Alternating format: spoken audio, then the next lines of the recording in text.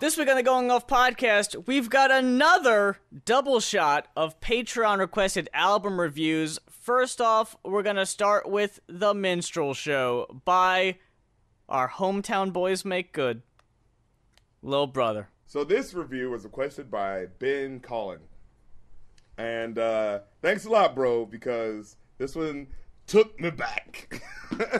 Really did, man. It's been a minute since I've even listened to this album, so it was a nice little reminder.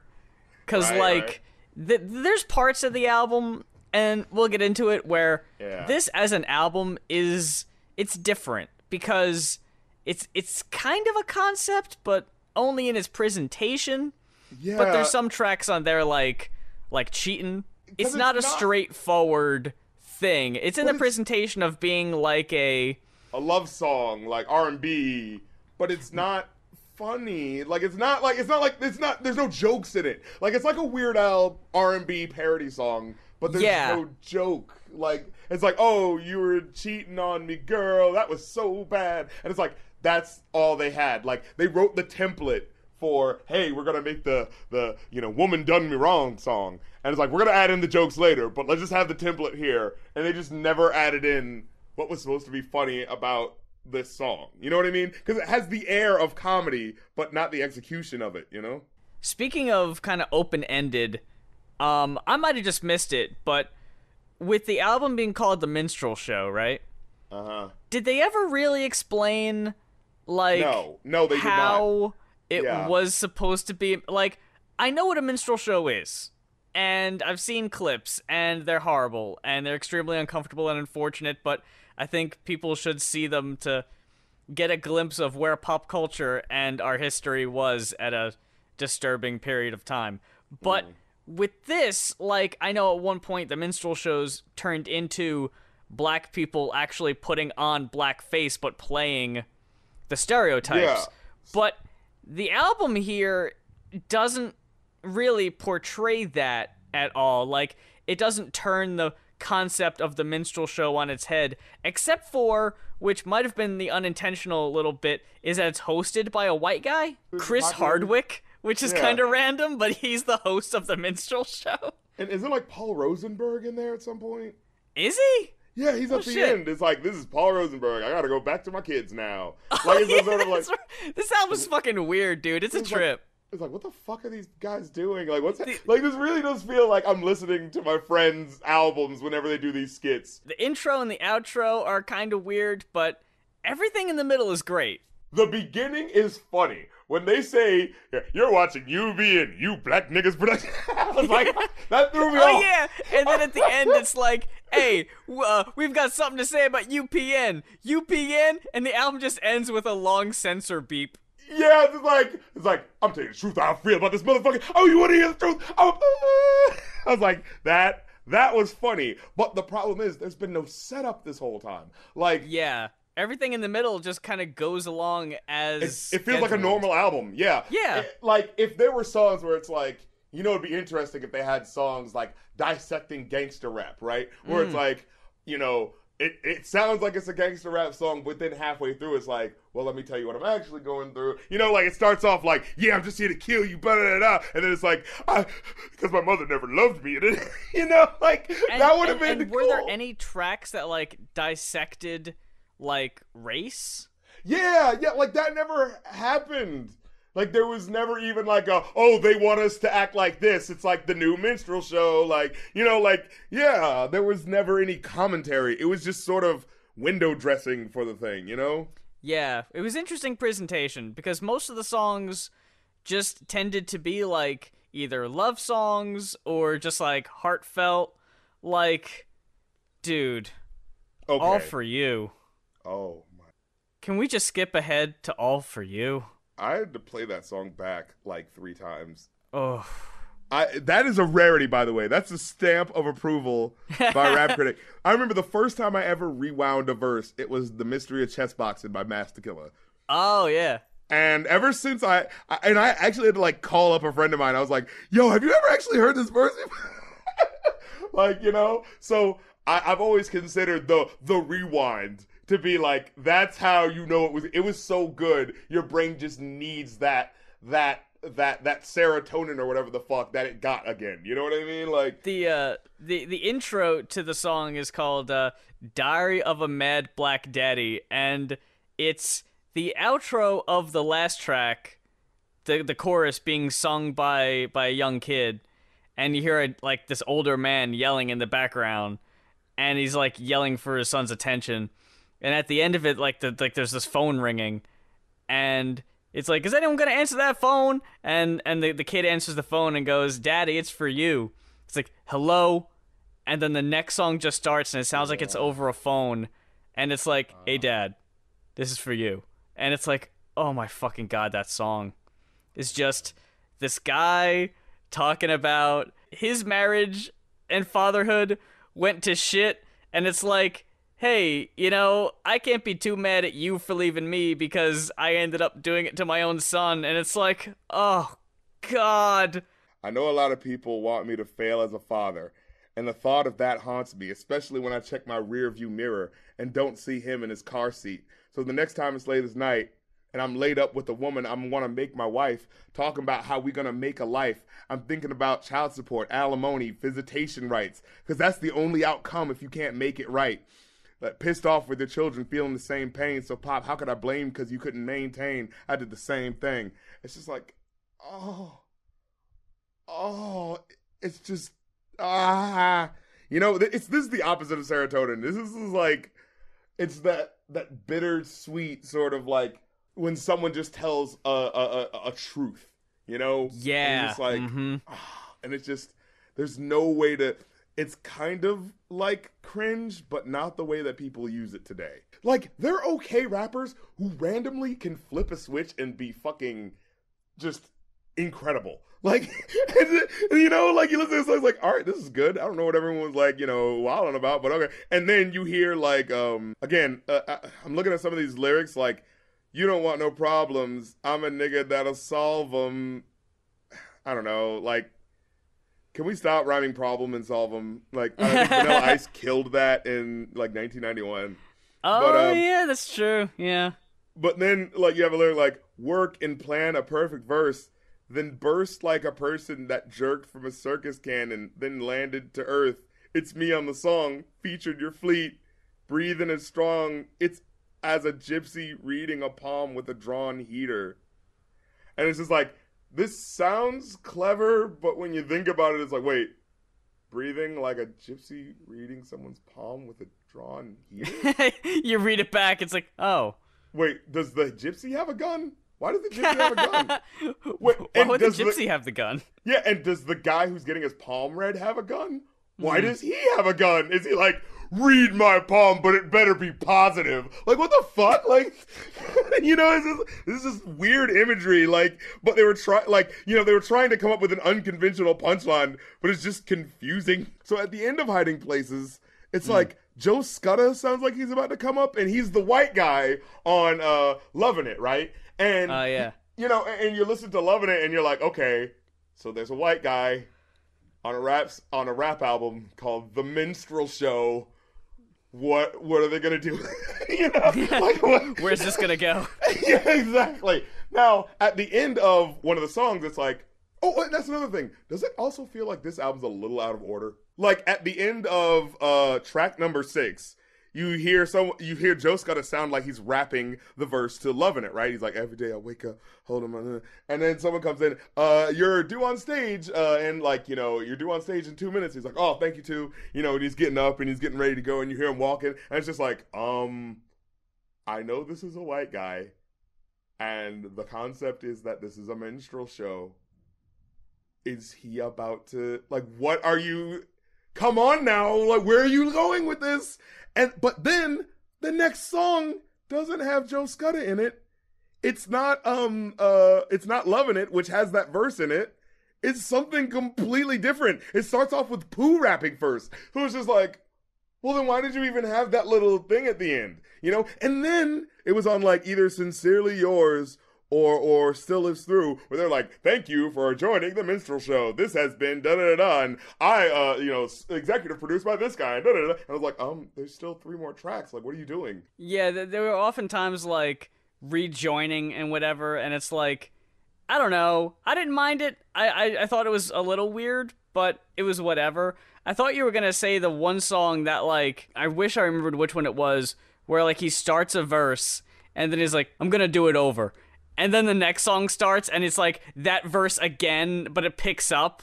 I thought that was pretty cool. It's the ending of Beautiful Morning. And it sounds like he's about to start another verse. He's like, wait, let me do it again. And then he hits the start of the next beat. Yeah, that was pretty cool, actually. I didn't think it was out of order, and the things you're mentioning, they didn't register to me at the time, so I guess I must not have thought they were too weird. But I totally agree with you that, like, the songs go from good to great.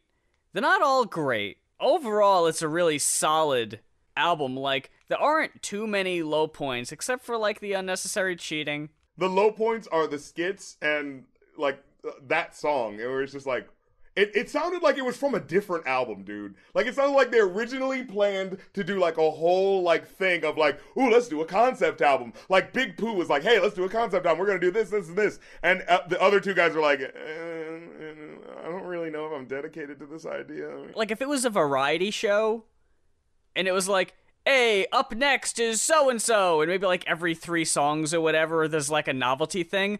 But even as a novelty thing, why does it go on for almost 4 minutes? If it's a funny skit, get in and out. Fucking Fifth and Fashion is only 1:20. Yeah. And it's like a commercial. Dude, there should have been more commercial skits. If you're gonna do skits for a minstrel show concept, have 30-second, like, ad things. I think that would fit. I will say, I kind of didn't like the Diary of a Mad Black Daddy skit. I understand how it led into it, but I didn't like how he was talking in a manner that was supposed to be jokish. You know, oh, these goddamn kids with the how about you do that homework? It's just like so over ridiculous. How about you loving some long division? Yeah, it's like if this was leading into a funny song, then yeah, maybe. Yeah, like it should have been like a serious thing, like, you know, like, where the fuck were you last night? Get your ass, you know what I mean? Yeah. Like, that would have been cool. But, like you said, it was just kind of like, oh, this is going into something serious? Okay. You know. But I did like when it actually did go through it and, you know, when it started and stuff. I didn't like this one specific song where they repeated a certain type of play on words. And it was just kind of like, you guys didn't hear each other's verses? Like, on Not Enough, right? Okay. There was like, radio, them suckers never play us. Took our wax to the station, and they straight played us. I was like, yeah. First of all, you just rhymed play us with played us. With played us. And secondly, that it's a little confusing to the average person because you just said they don't play us, and then you said we took our wax to their station, and they played us. Like, you know, like, I know what it. Like, yeah, I know what you mean, but, like, the average person is gonna be like, wait, so did they play them or not? And then the next line is like, in the next verse is like, Big Pooh goes like, yeah, and they still trying to play us, but not spin the record or disc. And it's just like, I get it. Other than those moments and just like general sort of like, they're above average, they cool. And then every now and then they'll hit you with a moment that's just like, holy fucking shit. I think Slow It Down was actually pretty nice. Where he's talking about, like, hitting on this girl. He's like, I'll scoop you up in my porch. Psych. You know I got a Nissan that I'm paying for. Still got a lease on, you know. That was a good line, yeah. Yeah. You know, so it's not like I'm completely, like, going, like, oh, they fucking suck. It really is kind of hard because it's just like, well, they really do have some, like, okay bars at times. And at times they're fucking phenomenal. But then they get weighed down by these fucking skits, man. The skits are bad. You hate the meandering. Skits. I don't like the skits. You're right. Imagine if every one of these skits like really had, you know, funny jokes in them that made you want to come back to them. You know? Right. This album would be elevated a lot more than just like, hey, the premise is supposed to be funny, but the execution actually it kind of isn't. You know what I'm saying? Yeah. Like, I want to give the album a 4, right? Yeah. But the more I think about it, it's like, is it though? Like, so, it's good. Like I said before, it's good. It's not great. Yeah. Like 3.5 probably sounds the best because that's literally where I am too. While there's some really good songs on here, just overall, as like an entire thing, As an experience, yeah. it just doesn't all hold up, you know? And it's unfortunate because when it's good, it's really good. So, going to the next album. Yeah. This is a long time coming, my friends. This is the long-awaited Logic request. We've got Zachary. Oh boy. Zachary Taylor Thomas. Zachary Ty Bryan. It's Jonathan Taylor Thomas and Zachary Ty Bryan. I fucked up. Fucking Home Improvement fans out there are gonna eat me alive. Zachary Askew, I think is how you say it. Again, I'm sorry if I did. It's Ayscue. I think that's Askew or Askew. I'm gonna say Zachary Askew requests Logic, The Incredible True Story. Is it incredible though? This is a tale as old as time. We say this every single time. We don't like Logic? Not that. When we request an album and people say, that's not the good one, this is the good one. Yeah. Logic's new album's trash. You gotta listen to his good one. Same thing happened when we talked about your boy, fucking Absol, right? Where people are like, oh no, don't listen to, what was it called? You need to listen to Control System, because that's the really good one. So here we are, talking about Logic's album that, from what I remember, most of the comments saying this is his best. Yeah. Oh, and of course, if we don't review this right, they're gonna be like, well, that's album Logic. You need mixtape Logic. Yeah. Oh, how far back are you gonna push the goalpost, my friends? You gotta stick with it. So, yeah, we're talking about Logic, The Incredible True Story. I didn't like it that much. How about you? Fuck no. Jesus Christ. Okay. Dude, you have no idea. I was waiting for that fucking swerve. That, man. I do it a lot. I went into this. I didn't have high hopes, but your boy Logic, he made me. No. He pulled through. Logic pulled it out. Logic had to do it to him. No. Dude. People want us to like Logic so fucking bad, bro. Like, I'm sorry. It's just not It's happening. impossible. I can't get into Logic. It just won't happen. So, last time on the Going Off podcast, when we talked about his last album, whatever the fuck it was called. Everybody. Everybody. That's Yeah, right. because I know he says it on here a couple times. You know, everybody cool, everybody fine, everybody people, everybody died, everybody cool. So there was an underlining story on that album where it was a guy talking to God.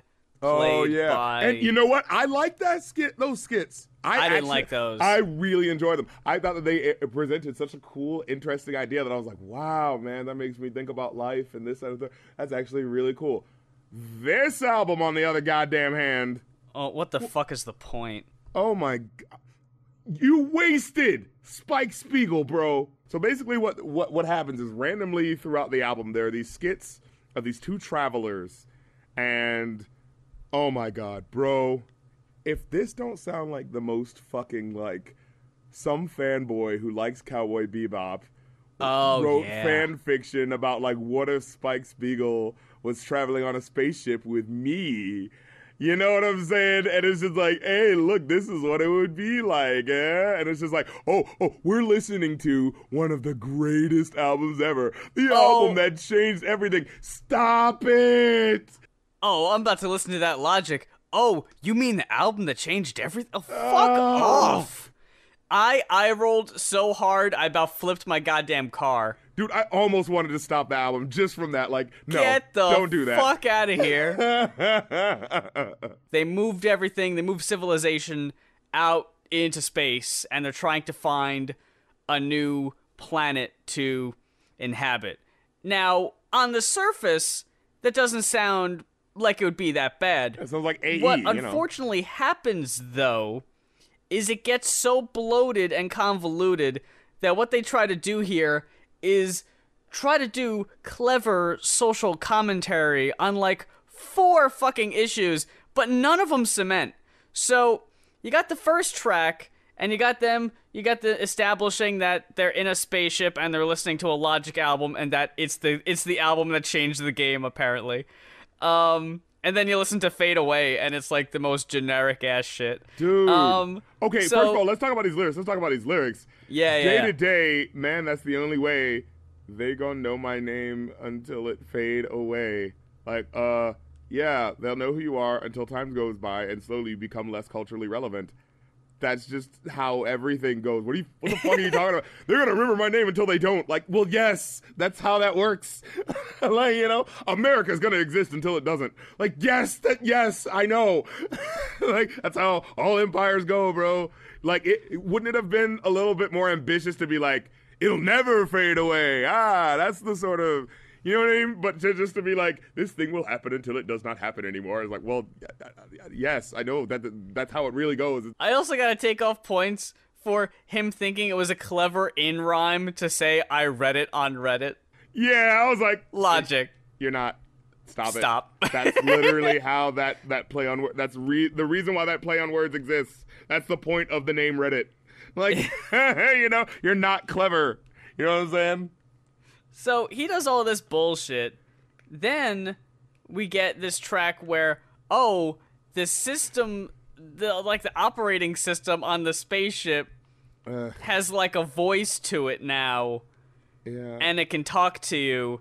And that's supposed to be a funny bit. And her name is like Talia. There's nothing happening. There's nothing interesting and there's nothing funny happening in these skits. Like with at least the Everybody skit, it was like, wow, that's an interesting concept. Let's see where it goes. With this, it's just like, okay, so that's the same over-the-top black actor from the last album. Okay.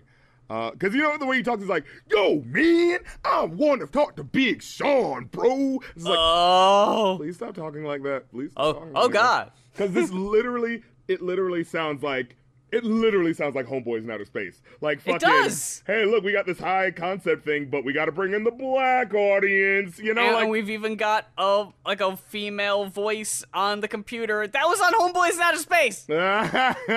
You just made an album version of Homeboys in Outer Space without the fucking Simpsons producers. Oh, but I'm sorry. This is an incredible true story.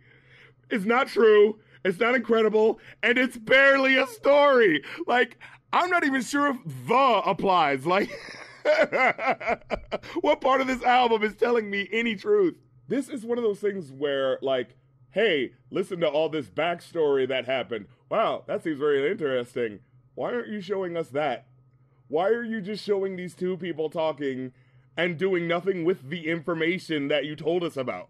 Like, you know what I'm saying? Like, and then you know, he tries to incorporate space themes into the Upgrade song, right? He's like, oh, my metaphors are on cloud 9. But then he says, and the meaning behind them is so vague.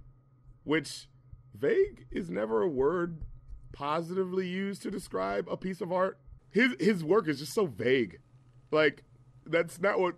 No one says that. That's when you're trying to insult someone. Like, I don't know what the fuck you're doing. It seems like you have no it seems like you don't really have any direction. This shit is vague. Kind of like this fucking album. Where the fuck are you going with this? This album is incredibly vague, yeah. Dude, and because it's like, like, I know what he meant to say, like, cryptic or some shit like that. Yeah, like, ooh, yeah. My stuff, you can't figure it out because it evades definition. You know, that's what he was trying to go for. But vague is not the word to use for that. And then you have Like Whoa, maybe the worst song on the fucking album. It's like, wait, is he trying to make like a P. Diddy type, you know, hit song now? Like, oh, like whoa. And this is for everybody going through it like whoa, through it like whoa, through it like whoa, going through it like whoa. And I'm like... the thing is, we're talking a lot about the skits because for me, honestly, that's all I fucking remember about this goddamn album. Because the songs are so fucking forgettable. Like I said, this chorus, like whoa, through it like whoa, going through it like whoa. Again, fucking compelling. Like, what the fuck are you talking? This is boring. and then from London to Paris, yes, very extraordinary. Fuck around and took the bus and the ferry. Should have seen the itinerary. Then we made it back home. Like, whoa. I went from London to Paris. Yeah, that's very extraordinary. All right, that's cool. I fucked around and took a bus and a ferry. Like, usually when someone says, like, I fuck around and did this, they're like, oh, I fuck around and made $1 million. I didn't even try, and I did this insane thing. You know, like, that's what they mean by that. But I fucked around and took the bus and the ferry. You know, have you ever just fuck around and use public transportation? And who can relate? Woo!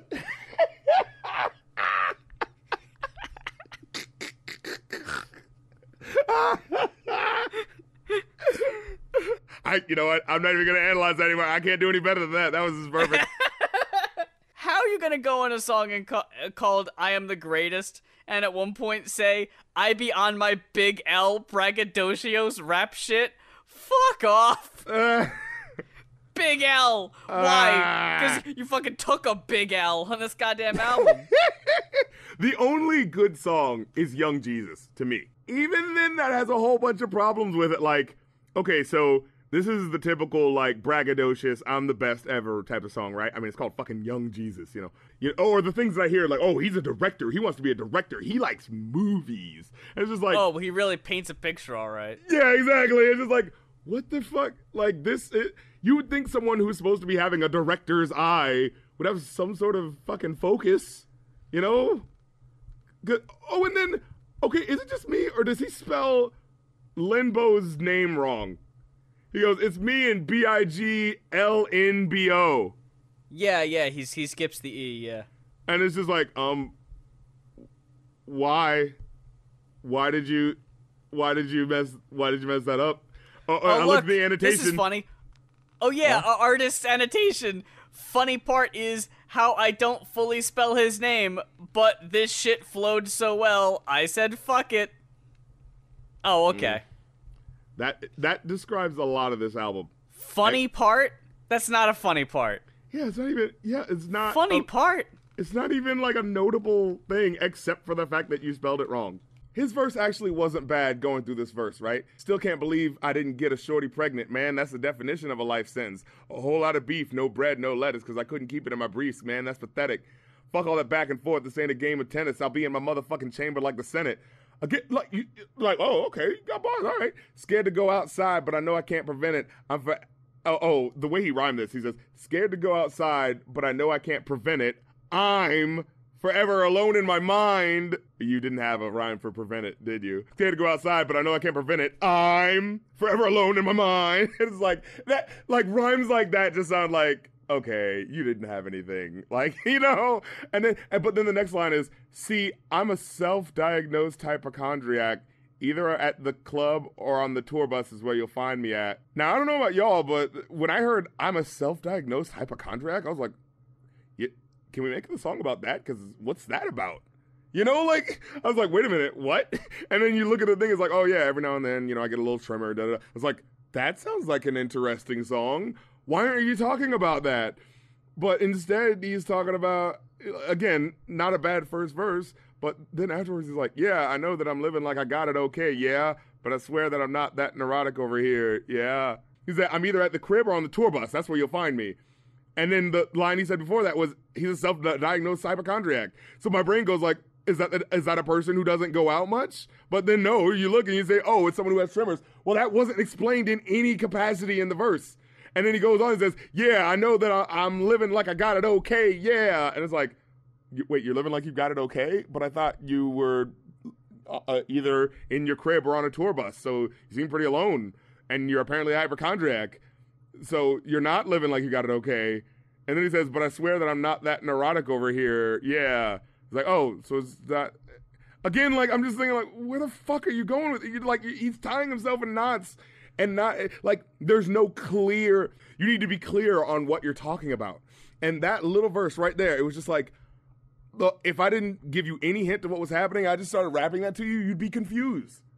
Because it doesn't make it clear what the fuck is happening. And then you get a second verse where you got Big Limbo coming in, and, you know, they're all right, they're cool, but, like, after a while, they're trying to flow over each other. They're trying to do the Raekwon and, you know, Ghostface Killer thing, but it was like, you can tell they didn't record these at the same time, so they're just cutting in the audio at different points, and, like there will be a part where, okay, first of all, Limbo has this line where he says, you better believe us or leave us, grabbing your bitch's cleavage like, woo-ha. You know what I'm saying? Like, what the fuck are you talking about? And this was the song you liked? Not for that line. You're fucking tearing it to shreds over here, and I'm like, this was the good one? Yeah, I know. And then bitches want an autograph. I signed them titties in crayon. Like, goddamn. That was hilarious to Big Limbo. So he says, I signed them titties in crayon. Like, goddamn. Like, that's not goddamn. That's just, why did you do that? Like, how could you do that? Like, that wouldn't work well. Like, the reality of him, first of all, having a crayon on him. Like, that's a what bit silly, person over 4 has a crayon on them? But I understand it's a ridiculous situation, right? But it's like, hey, can I have an autograph? I'm a huge fan. And all that Limbo, you know, the world famous Limbo, signing autographs. And how did Logic get Limbo for the album? That is quite the get. And then he signs the titties in crayon. And afterwards he goes, God damn! Like, you know, like that scenario just looks like, hey, could you, you know, sign this piece of paper? No. Takes out a crayon, rubs it on her breast, which leaves no mark because crayons don't really leave a mark on skin. And then afterwards, he thought that was so fucking funny. He was like, God damn! He's like, okay.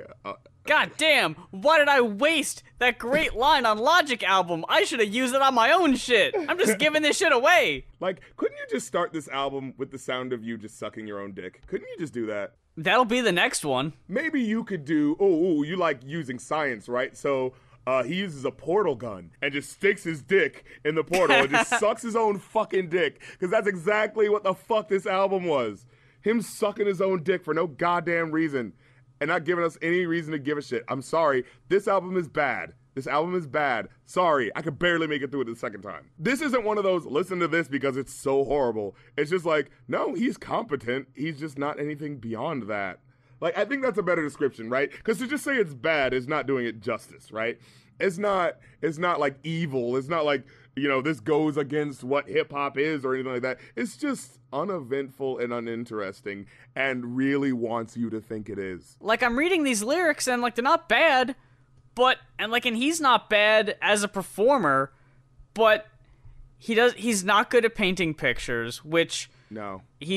Which is something he seems to think he is good at. Right? Like, I'm expecting fucking Ghostface Killah on these fucking songs. Right? Like, he's gonna give us stories that are so descriptive that it's just like, dude, I feel like I'm on the fucking spaceship. You know what I'm saying?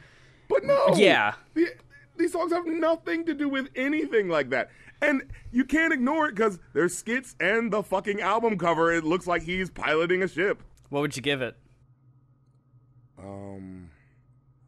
Maybe 2. I would say 2. Yeah, I think that's fair. I know we're gonna catch shit, but fuck it. But then I remembered all the pointless ass skits, so 2. For the Going Off podcast, thank you very much for checking us out this week. Big thanks out to our good friend Darian Dawes for finally joining us. Long overdue. We should have had him on it a long time ago, but better late than never. Hopefully have them on again in the very near future. Talk about more dem tweets. If this is your first time checking us out on the show, all of our old episodes are on iTunes and on SoundCloud. Just search Goin' Off Podcast, GOIN'_off podcast. Follow us on Twitter. Check us out on Patreon. And until next time, for the Going Off Podcast, I'm Muse. And I'm the Rap Critic.